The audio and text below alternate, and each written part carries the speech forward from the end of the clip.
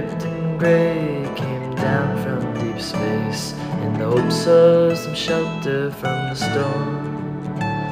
When the winds rocked the stars, they could not go far and settle on landing to save them.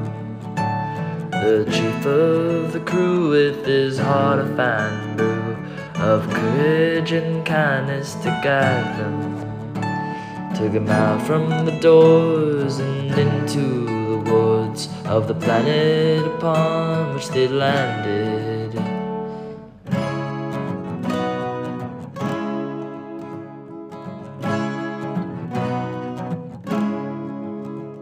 The world seemed to be like a young child's dream, so close yet so far from the earth, where they once had lain when the feathered birds sang, "Aurora, come back to your mother."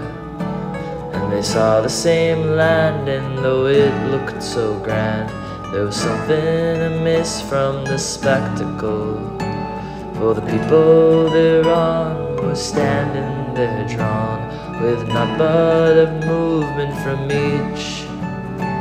Oh, the wayward sojourners soon became like mourners, and wondered why no one could speak. And they went all about, but for all they could shout, they couldn't make a muscle be moved. These ghosts said like marble, made the spacemen all marvel that there was nothing real in their vision.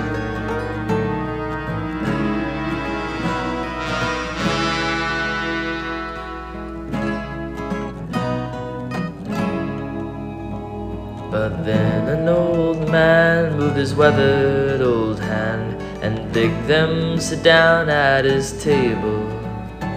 They asked how dare he have the gumption to speak, when all that were round were all silent. He told them that he was caretaker, you see, and had to take care of his museum. If any should die, he'd keep open their eyes and set them in a place to be frozen. Yes, from Egypt to Rome he kept all but cold, and forever to stand still as rock.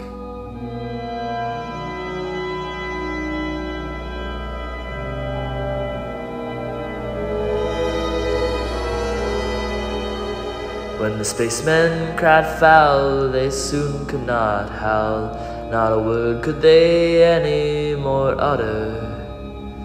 They fell to the ground, and they very soon found the deathly old man had tricked them. For as long as man be, there can never be peace, and death hung all their bodies like curtains.